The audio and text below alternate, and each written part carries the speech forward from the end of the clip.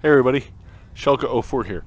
Say, got a second installment on the bunker berm house that my buddy's building out of shipping containers. It's, I guess, continuing to be another adventure, so thus the necessity to have a second video. So let's go in here and see what the hell's going on. So, this spot here where the two containers are joined together, well, they're not really joined together. He didn't weld it. I guess he got bored and just decided to start putting flooring down.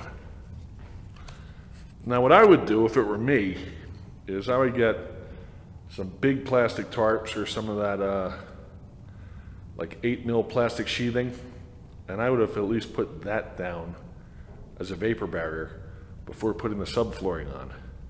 But without any of that, you're going to always have moisture up underneath the subfloor there.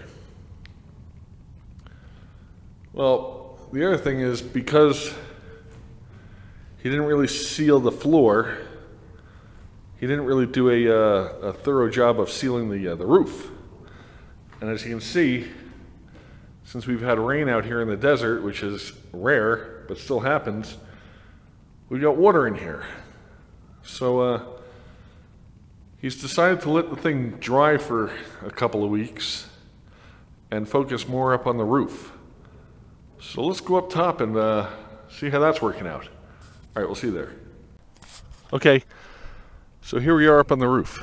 Now, what happened about 2 or 3 weeks ago was he welded this, what is that, about 3" by 1/4 strapping onto the seam, but he didn't weld the entire length. He just tack welded it and then came back with latex caulk and tried to seal it, but did so when it was wet out. So the caulk never really set. It just sort of eroded. And so that's not really a watertight seam.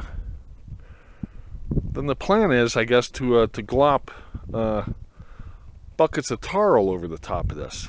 Now, the cross members on the roof are old mobile home frames that he cut and ran across, and is now, as you can see here and here, he's tack welded it to the top of the containers, and that has added some stability to it. Before it was like a trampoline up here. A lot more stability here, I guess. Not completely, though. You see, the thing is, the plan is eventually to put 4 feet of dirt up here where I'm standing. And I just don't get it. I don't see how it's going to be watertight. You know, again, we're out in the desert, so you don't have to worry that much about it, but you got to worry some. As we saw down below, you know, the water will find a way in here.